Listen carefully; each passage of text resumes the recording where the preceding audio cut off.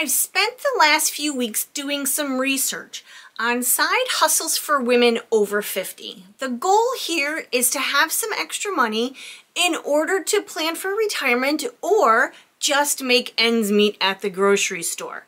So I've come up with 27 different side hustles that I think might work for you. And you can do any of these for just a few hours a week to bring in some extra money. Hi everybody, my name is Sarah. Thank you so much for joining me today. If you don't know me, I'm the owner of rosandpennies.com. I'm a financial coach, and as a family, we are debt-free. While researching side hustles for women over 50, I came across some very outlandish things, and some things that just didn't give you money right away. It's like invest in this job, and then in a year or two, we'll give you the money. Well, I know that doesn't necessarily work for you. It wouldn't work for me. So I narrowed down these 27 side hustles that would bring you in money right away within a couple of days and could bring you up to $1,000 a month. Now, before we get started on these 27 ideas, I really want to encourage you to think about the things that you like doing, that you find enjoyment from, and that you're good at. Because having a side hustle around something that you enjoy is going to save you from burned out or boredom, and you're going to be encouraged to do it just a little bit more. Number one, teach a class. There's this whole popular movement going around where I live, paint and sip, where you go to a paint studio, they give you a canvas, you have a glass of wine, and you paint the picture that the teacher is demonstrating. There's also something going on where it's a specific craft. So somebody comes to your house, sort of like a Tupperware party, and teaches you how to create the craft. They send a list of supplies to each person, so the person has the supplies before the night of the party itself. And then the person comes in and demonstrates how to make this craft. It could be something like one of those big tall porch signs. Each person pays $25, $35, $50 to the instructor, and the instructor teaches you how to create this craft. There are so many different classes that you can teach, from a cooking class to a beginner's automotive fix-it class. Anything that you find that other people might benefit from knowing could be your class to teach. Number two, costume character. So what if you dressed up as Big Bird for kids' birthday parties? You could rent the costume and then pay a fee to be Big Bird at a kid's birthday party. Number three is a more seasonal job in my area, gardening.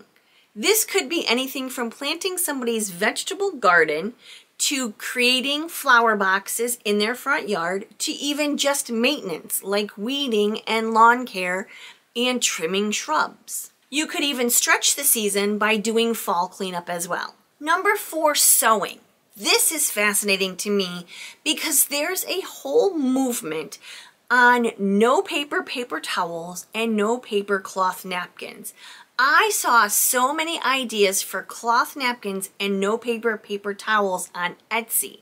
This might be a perfect opportunity for you to make some extra money by creating these things.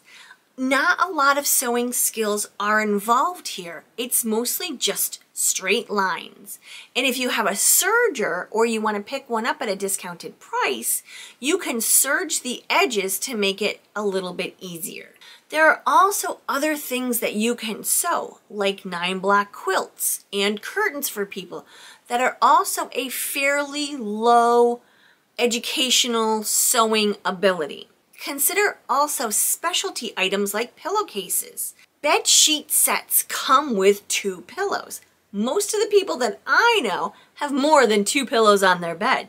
So you're going to need an extra set of pillowcases. Why not make it something customizable? Number 5, cooking for people. I can't tell you how many times I've said to my husband, if I could, I would hire somebody to bring me 4 dinners to feed my family each week. That way I can just throw them in the oven, take them out, and they would be done. They would be to my tastes, and they would be healthy, and they would be homemade without all of the preservatives. If you like to cook and you know families who are working families and busy who would rather have home-cooked meals instead of takeout or DoorDash all the time, consider making good quality home-cooked home comfort foods for other families. And number 6, cleaning. If you love to clean and have an eye for detail, consider 1 or 2 houses a week and clean them.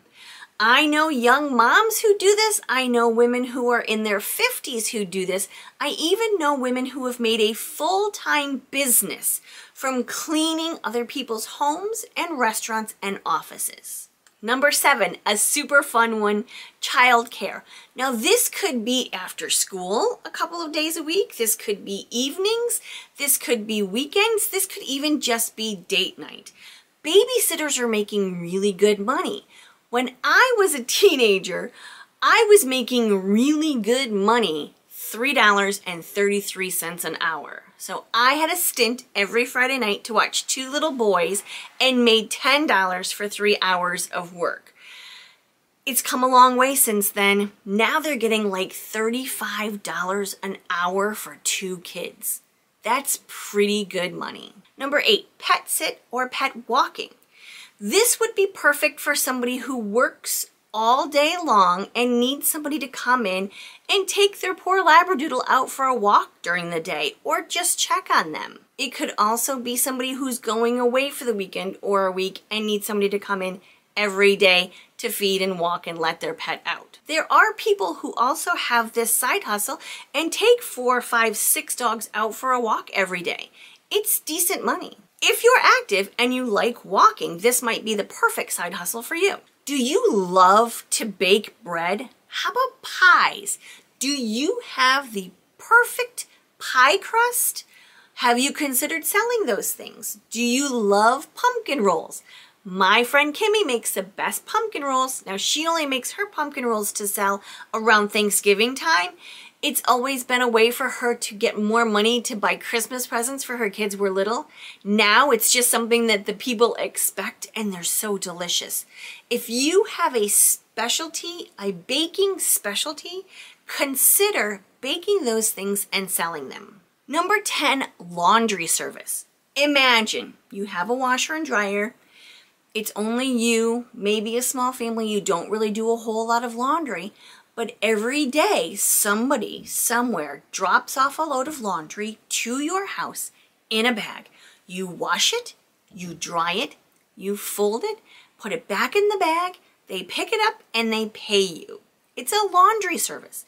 Sometimes people do it by pound, sometimes people do it by load. Maybe you're home all day, maybe you are retired, maybe you have a full-time job and can do 1 or 2 loads of laundry in the evening for somebody. They can pick it up the next morning. It's not a lot of work and people pay for those kinds of services. Number 11, clothing alterations. Many times, I'm speaking from experience, I'll buy a pair of pants and it's too long because I'm 5'3". Many times I'll buy a skirt that just needs to be hemmed because it's way too long. People will pay for things like this to make them fit them better. Sometimes you just need something fixed. The zipper out of that really fantastic, good quality coat needs to be replaced. Why not take it to somebody who knows what they're doing, knows their way around a sewing machine or a needle and thread, and can fix those things for you. Number 12, selling your crafts, whether it's an Etsy store or going around to craft fairs. I know this time of the year, craft fairs are in abundance, but we have a farmer's market every single week in 2 different neighboring towns. If there's a specific craft that you like making and are good at, this might be a perfect opportunity to bring some extra money in. Number 13, a tour guide. There are bus companies that hire people to give tours around their areas. So if you're a history buff and you know a whole bunch about where you live, you might want to consider seeing if a tour guide is available for your city. This will give you some great interaction, some social interaction, and allow you to share your talents and your knowledge with others. Number 14, work special events. I know the Performing Arts Center in my area, which is only a seasonal venue, will hire the retired to work their events like concerts, plays, and musicals. It's a nice way to experience some music or a play without paying for it, and you help people find their seats with a little flashlight and make some extra money. Other places that are year-round venues will hire retired people for their events as well. So depending on where you live and what's in your area, you might want to look at this for a little extra money. Number 15, sell books on Amazon. If you're like me and you tend to look at books on Amazon, you'll always notice that they have a buy used button. This is for private individuals who have the books and are selling them and shipping them themselves. I'm going to leave a couple of links below for some apps that help you with Amazon and books. So if you're going thrifting or to garage sales, you can scan the ISBN or the barcode with your phone so you know how much these books are going for on Amazon. It's a nice little side hustle, and if you're a lover of books like I am, this might be the perfect opportunity for you to make some money. Number 16, run errands for people. There are a lot of people out there who are just too busy to run the errands. For example, taking those Amazon purchases back to the UPS store is kind of a hassle for me. I would definitely pay somebody who was heading that direction anyway a few dollars to take them back for me. It would be easier because it's so far out of my way that it might be easier just to hire somebody to do it. You could be that person. Number 17. If you're a teacher or were a teacher or have a teacher's heart, you might want to consider teaching English online. There are a lot of companies that will hire you to teach English as a second language to children overseas. I'm going to leave a link in the description below for a couple of places that you can look into to see if you might be a good fit. Number 18. If you're super savvy with social media and a computer and email, you might want to consider being a virtual assistant. There are a lot of people who have online businesses and work from home who are looking for people to do those tasks that they just don't have time for. When it comes to weeding out the important and unimportant emails from your email provider, forwarding the most important things, or just posting things to social media, a virtual assistant is a godsend for people who don't have the time to do everything. Number 19, if you are a data and numbers person who may have worked in accounts receivable or knows how to do bookkeeping, having a bookkeeping side hustle is a great idea.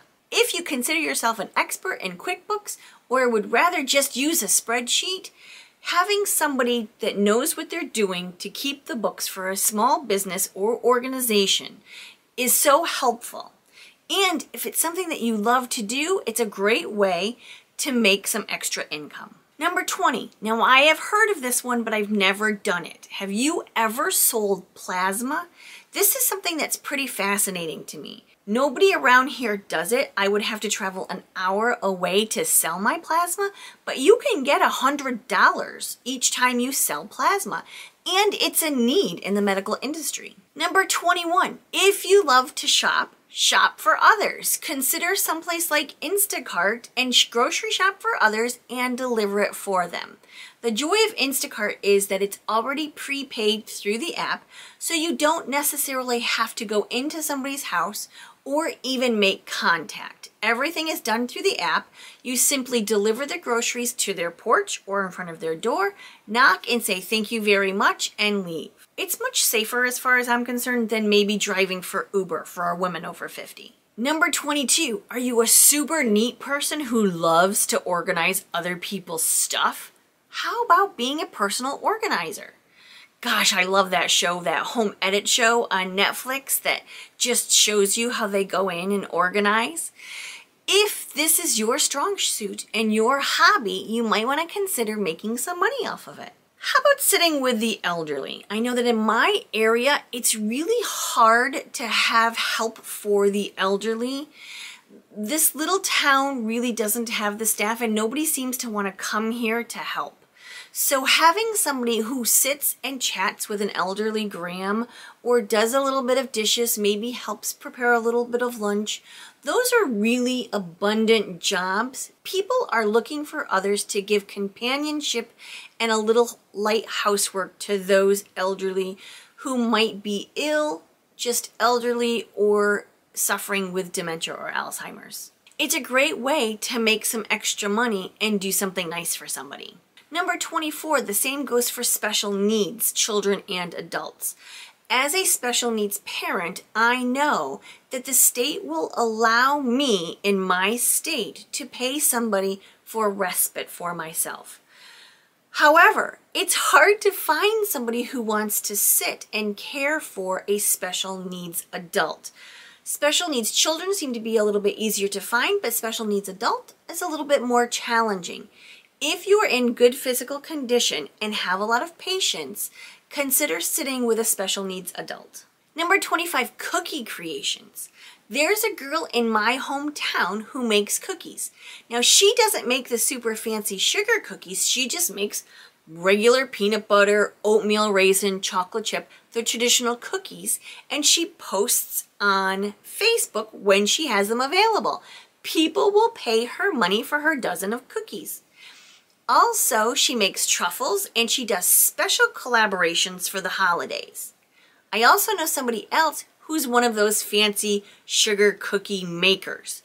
She gets $25 to $35 a dozen for fancy decorated sugar cookies. That's a pretty decent amount. If your skills allow you to get fancy with sugar cookies, you might want to consider starting up a little business in your home. Number 26, write books and publish through KDP on Amazon. The joy of writing books today is, with the technology the way it is, between ChatGPT, which is an AI software, and something like Grammarly, which will help you with spelling and grammar mistakes, if you have an idea for a book, it's easier than ever to get started. You can sell your book on Amazon. They take care of everything. I'm going to leave a link to KDP and a little bit more information in the description below. You might want to consider being an author. Number 27, host a student. If you have the space in your home, consider hosting an exchange student going to the local high school or college. This pays very well per semester and offers the student a place to live. I have a friend who did this for years. She used to host students from Mexico in her home because she lived close to the university. Most of these jobs you can make decent money on if you've got a little bit of hustle. Now, depending on how many hours you have available, how much you want to put into it, will also depend on how much you get out of it. Now, you have to have the skill, so it's not going to work for you to do alterations if you don't know how to sew. But there might be one or two ideas in here for you that work to bring you in a little bit extra money. It does mean that you have to have the time to put in. None of these are really that passive income that people brag about online. Don't believe anybody who says that you can make money by doing nothing. It's not true. I hope you found this interesting, and please let me know more ideas that you might have for women over 50 to make some extra money. Thank you so much for watching, everybody. Have a great day. Bye-bye.